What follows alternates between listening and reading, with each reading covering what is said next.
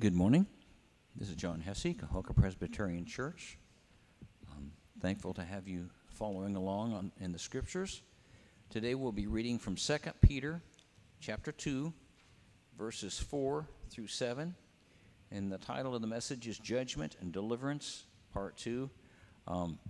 This is part of a longer passage. Actually, there's several verses here that are all one sentence. If I would have written this sentence, of course, I'm not inspired by the Word of God. But if I would have written this sentence in an English class, I probably would have gotten some marks off for a long run-on sentence. But there's a great deal of power in what Peter has to write, inspired by the Holy Spirit.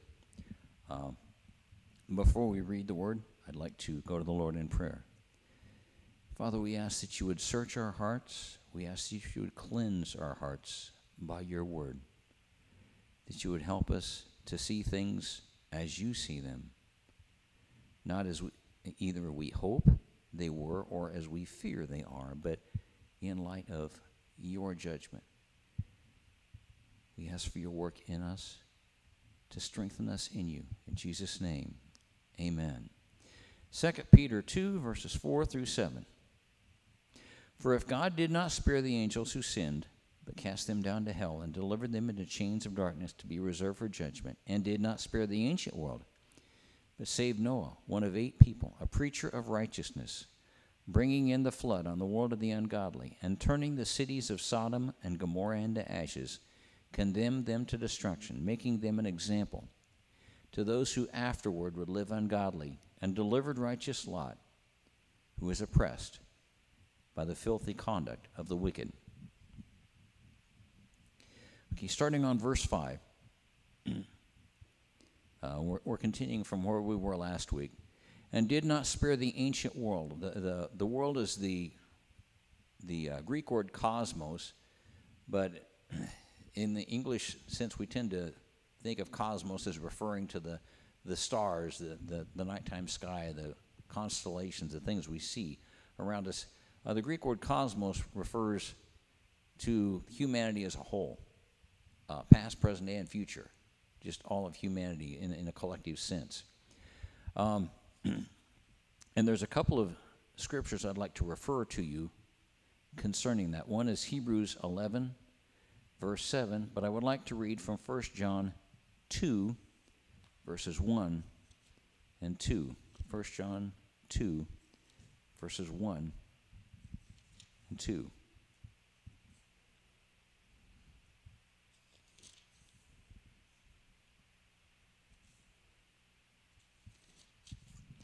My little children, these things I write to you, that you may not sin.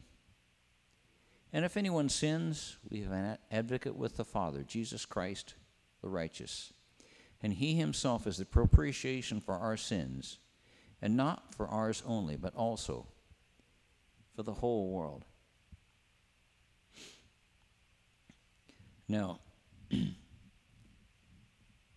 there's a lot in these two verses. John writes first, these things I write to you that you may not sin. These things are written to us as a guard against getting deceived and getting caught up by sin. And yet, he's very, very realistic. And if anyone sins, which we all do, we have an advocate with the Father, Jesus Christ, the righteous. God has given us his word to give us the instruction that we can use, and he desires us to use, and as we grow in the faith, we should increase. And as one person, and I don't know who originated this saying, but I think it's wise in a kind of a casual sort of a way, that a Christian is never sinless, but as he or she grows in faith, they should sin less. That should characterize our lives is a decreasing frequency of those things that we are all prone to. And then in verse 2, he himself is the propitiation for our sins. Now, there's a word you don't hear every day. Propitiation. Matter of fact, you probably don't hear it all unless you're in some sort of a religious setting, a church, or talking to somebody. And what in the world does propitiation mean? Well, there's not really any other word that's that's an adequate substitute that's in common usage. But propitiation means the legal payment made for a debt that is owed, a debt that has been legally incurred. So that, for instance, if I had, if I was driving too fast and distracted, and I happened to hit a mailbox, well, the propitiation would be the cost of replacing that mailbox, and that is something I could pay. Same scene, same driver, driving too fast, driving distracted. Instead of a mailbox, I hit a child. Well, if the child is injured but recovers, I could at least theoretically pay for their medical care. What if the child is killed? There is nothing that I can do to pay for that loss. And the propitiation that's spoken here is that we have all offended a holy God with a debt we cannot pay. We simply cannot pay. But Jesus is our propitiation. He is the one who paid that legal penalty that every single one of us owes. And so it's a single word that covers a fairly complex concept. And he himself is the propitiation for our sins, and not for ours only. It's not like we can say, well, we're the only ones God loved enough to cared enough to die for. No, but also for the whole world. There's that word, world, cosmos, the collective term of all humanity. That Jesus' death was on behalf not just of us, but of all, and specifically of all who would trust in him. Okay, back to 2 Peter 2. And did not spare the ancient world, but saved Noah. If you're not familiar with the story of Noah, I would refer you to Genesis, the first book in the Bible, chapters 6 through 8, which we're not going to read. If you're not familiar with the story of Noah, I really encourage you to read it. For those of us who grew up around churches or read Bible storybooks or had them read to us, we're at least somewhat familiar with the story of who Noah was and what happened to him. But saved Noah, one of 8 people, a preacher of righteousness. That Noah was someone whose very life and whose testimony was a warning to the world of his time of judgment to come, bringing in the flood on the world of the ungodly. Most scholars think that Noah was 120 years in building the ark, 120 years in which those who saw him at work had opportunity to take advantage of the mercy that God was offering to them and chose to ignore it.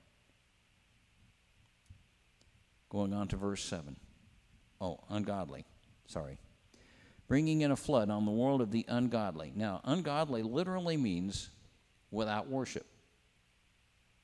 And I think that's interesting because we can get a false idea of what belief is. And an ungodly person is not only somebody who says, well, I don't think there is a God. Most people believe there's some kind of a God, even if they believe that God is them.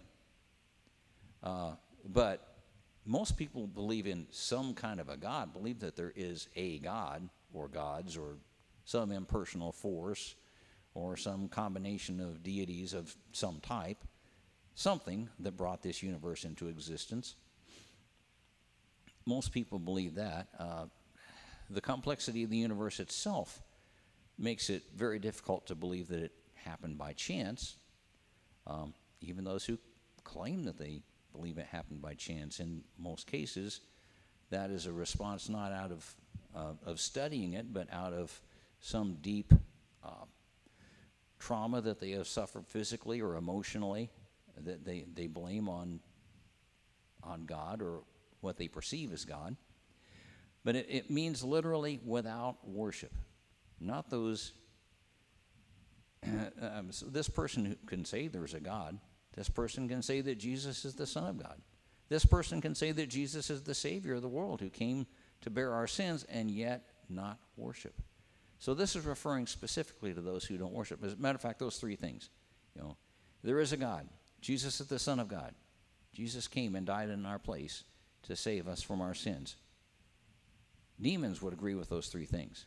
They don't embrace any one of them, but they would agree with them. They know they're true, and they tremble with fear. So we can assent to something without believing in it. So, ungodly, those who are without worship. 1 Timothy 1, 8 through 11. 1 Timothy 1, 8 through 11. Paul is encouraging his young protege, Timothy. This is the last writing of Paul. Paul knows that he is probably soon going to be executed, and so he wants to make sure that Timothy is encouraged. 1 Timothy 1, 8 through 11. But we know that the law is good if one uses it lawfully, knowing this, that the law is not made for a righteous person, but for the lawless and insubordinate, for the ungodly and for sinners, for the unholy and profane, for murderers of fathers and murderers of mothers, for manslayers, for fornicators, for sodomites, for kidnappers, for liars, for perjurers, and if there is any other thing that is contrary to sound doctrine, according to the glorious gospel of the blessed God, which was committed to my trust. In this list, God is showing how important it is for us to have a heart of worship, not just intellectual assent. Jude 4 and 14 and 15 all speak warnings to those who live without worshiping God. They may say there's a God, but they live without any surrender to his will. It's easy to say there is a God. It's a lot harder to live as though there is a God and he will someday judge me, and everything that I think, say, and do, I will give an account for. Okay, verse 6. And turning the cities of Sodom and Gomorrah into ashes, condemned them to destruction. Sodom and Gomorrah, again, Genesis 19, verses 1 through 27, get the context of that. And in verses 24 and 25, you see the destruction of Sodom and Gomorrah as fire from heaven rains down upon them. Now, I would like to, and probably, again, most of us who have had any sort of background in the Bible or Bible stories are at least fairly familiar with the story of Sodom and Gomorrah. Although, I would encourage you, if you're not, or if you want to refresh yourself on it, to read Genesis 19, 1 through 27. But Deuteronomy 29, 22 through 27 shows that hundreds of years later, God uses Sodom and Gomorrah as an example, as a warning to hold fast to his ways. Deuteronomy 29, verses 22 through 27. So that the coming generation of your children who rise up after you, this is speaking of the dangers that will follow up on the children of Israel if they refuse to obey his law. And the foreigner who comes from a far land, when they would say, when they see the plagues of that land and the sicknesses which the Lord has laid on it, the whole land is brimstone, salt, and burning. It is not sown, nor does it bear, nor does any grass grow there, like the overthrow of Sodom and Gomorrah, Admah and Zeboim, which the Lord overthrew in his anger and in his wrath. All the nations would say, why has the Lord done so to this land? What does the heat of this great anger mean? Then the people would say, because they have forsaken the covenant of the Lord God of their fathers, which he made with them when he brought them out of the land of Egypt. For they went and served other gods and worshipped them, gods that they did not know and that he had not given to them. Then the anger of the Lord was aroused against this land to bring upon it every curse that is written in this book. So as you read Deuteronomy, And it's not exactly a light and easy read, but interestingly enough, Deuteronomy, because it's the giving of the law the second time when the children of Israel are getting ready to enter into the promised land.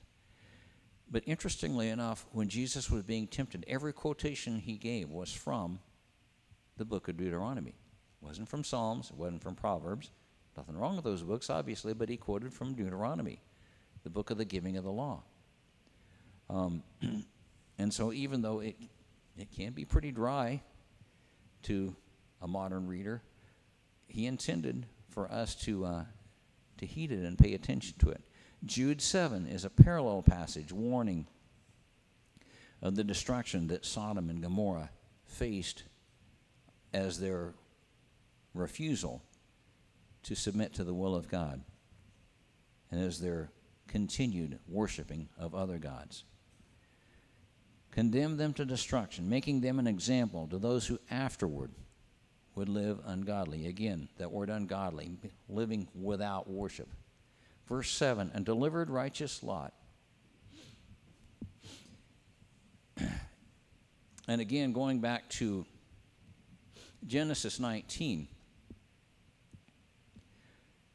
if you're familiar with the story, if not, I encourage you to deliver means to draw out or to drag along the ground. And if you read in Genesis 19, the angel of the Lord almost had to drag Lot along the ground with his family to get them out of the city that he was getting ready to destroy. He had to take them by the hand and pull them out of the city. They lingered so long, wanting to stay, not wanting to leave their homes. There are some other fairly well-known scriptures that use this passage. Probably one that's really well-known to most of us is Matthew 6:13 and Luke 11:4. It's in the Lord's Prayer where he teaches us to pray in this sense, deliver us from evil, to drag us along, if necessary, from the grip that evil has in our lives. He loves us enough to do that. And I mean, you could compare it to the image of a loving parent or a loving sibling or a stranger who cares about somebody else who goes into a burning building and drags people out. He is delivering them. God loves us enough to deliver us from evil. Luke 1:71 through 74, you have the prophecy given by Zechariah, the father of John the Baptist, concerning his son, and he speaks of John as one pointing to deliverance. Luke 1:71 through 74.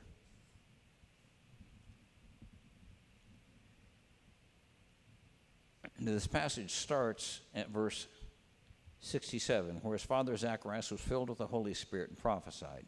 And then I'm going to jump to 71. That we should be saved from our enemies and from the hand of all who hate us, to perform the mercy promised to our fathers, and to remember his holy covenant, the oath which he swore to our father Abraham, to grant us that we, being delivered from the hand of our enemies, might serve him without fear, in holiness and righteousness before him all the days of our lives.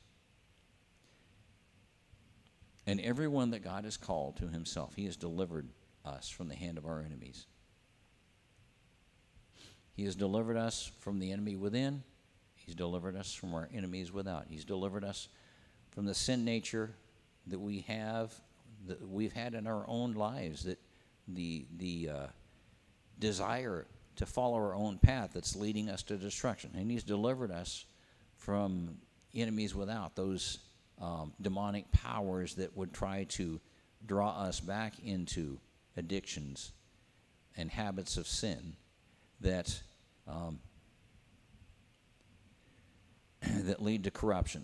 This scripture speaks of Lot, and we'll get more to that later, but he delivers us for that purpose. Romans 7:18 through 25, speaking of the deliverance of God.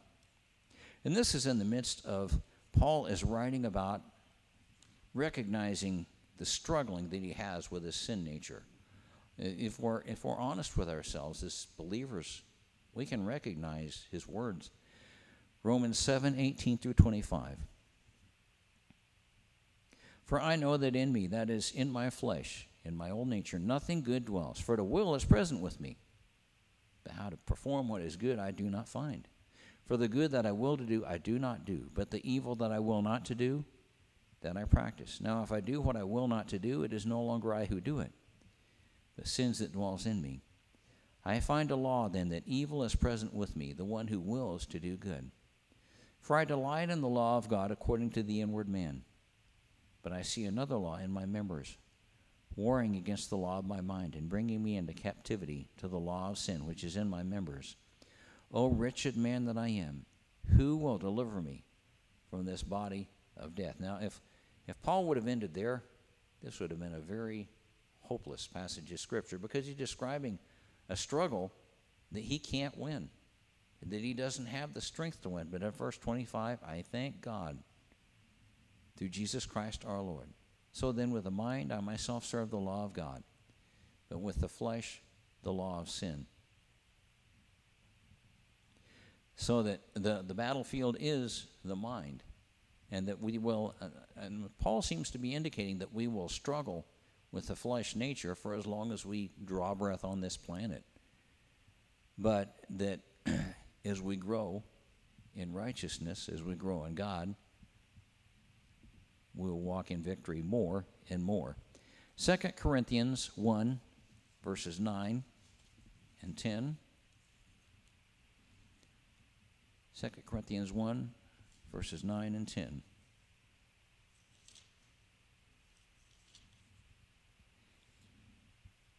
Yes, we had the sentence of death in ourselves, that we should not trust in ourselves, but in God who raises the dead, who delivered us from so great a death, and does deliver us, in whom we trust that he will still deliver us. Paul is sharing the great confidence that he has, not in himself, but in God. The same confidence that we can have. If our confidence was within ourselves, then we wouldn't have much reason for confidence, because there's always somebody that's stronger. There's always somebody that's smarter. There's always somebody who has more abilities. But our confidence is not in ourselves. Our confidence is in our Heavenly Father. Colossians 1, 12 through 14 also speaks of that deliverance. I'd like to read from 1 Thessalonians 1, 9 and 10. 1 Thessalonians 1, 9 and 10.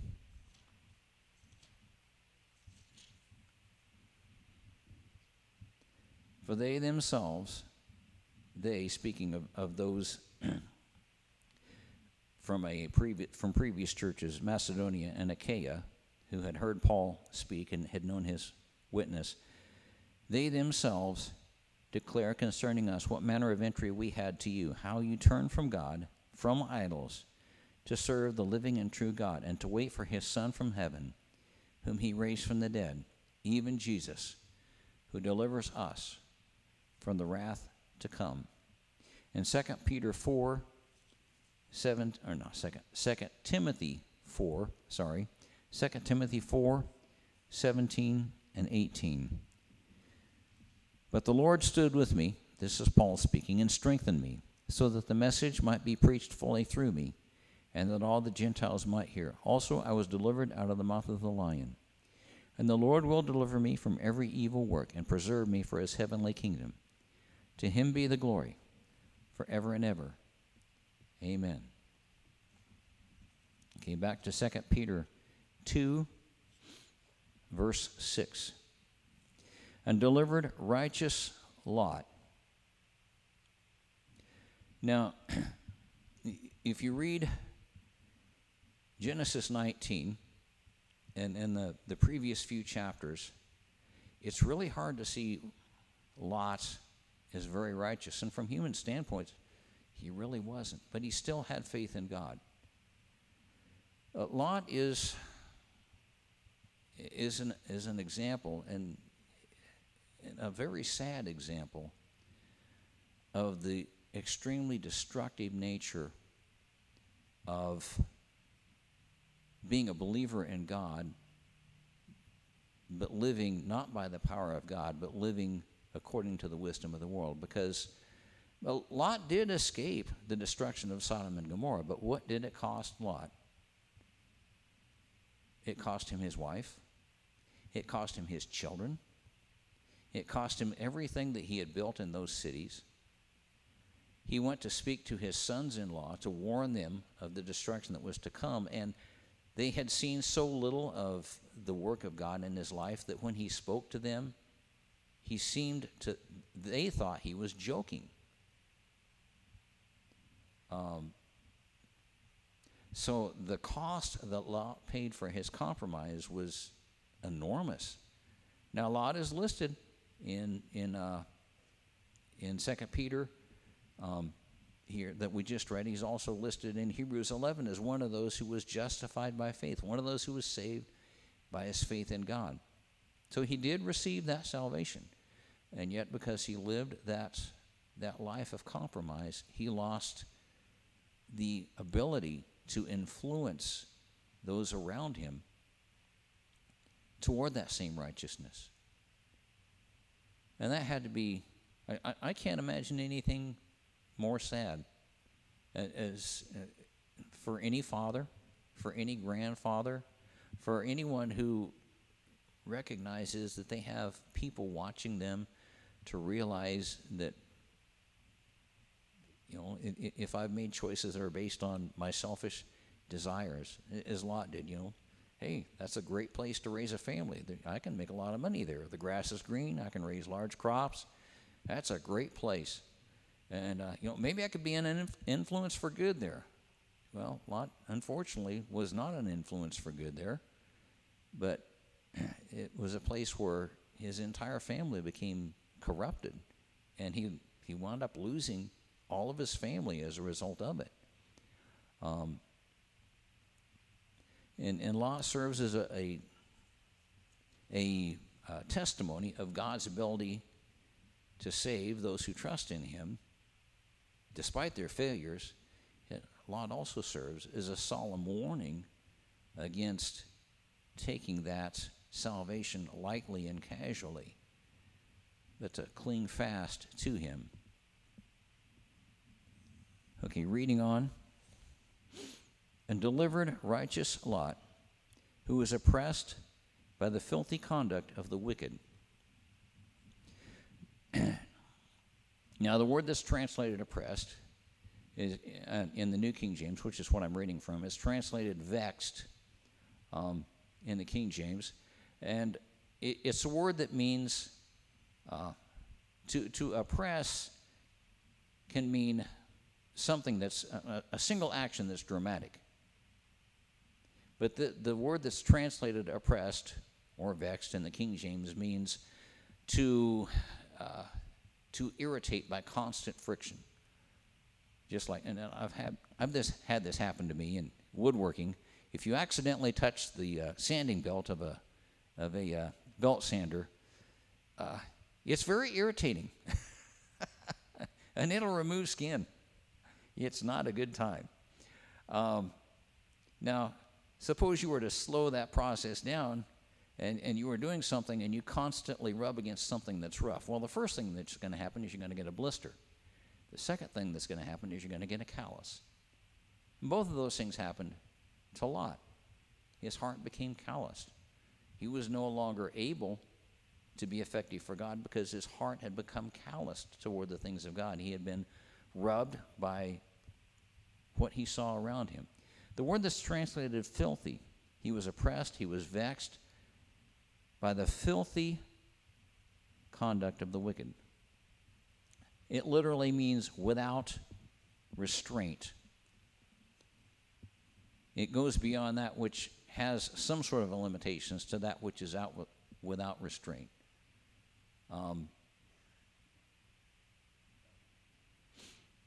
It's the difference between somebody, robbing is robbing, stealing from someone is stealing from someone, and they're both taking something that is not ours. It's the difference between somebody who thinks, well, I will only rob from those who can afford it. And they might justify it by saying, I'll help somebody who can't afford it with some of that, the Robin Hood syndrome. And the person whose robbery is without restraint, I'll take anything from anybody that I want. They're both robbing, but one is without restraint. There's no moral stopping. Lot was oppressed by those who were living without any restraint whatsoever. Romans 13, 11 through 14. I'd like to read from Romans 13, 11 through 14.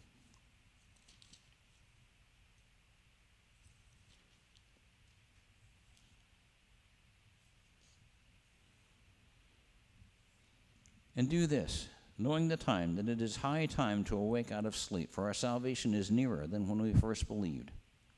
The night is far spent, the day is at hand. Therefore let us cast off the works of darkness, and let us put on the armor of light. Let us walk properly as in the day, not in revelry or drunkenness, not in lewdness and lust, not in strife and envy, but put on the Lord Jesus Christ, and make no provision for the flesh to fulfill its lusts. As someone has wisely said, sin never comes to us. Satan never comes to us and tells us how far down the road what he's offering us will take us. He doesn't. I've got this solution for your problem. This will feel good, or this will at least take care of your problem that you're dealing with. This is a shortcut. It's quick. It's easy. Sin will take us further than we want to go, cost us way more than we wanted to spend, and keep us far longer than we wanted to go or stay. That's just the nature of it. It corrupts, it destroys. 2 Corinthians 12:21 also speaks of that. But I would like to finish reading from Galatians 5:19 through 24.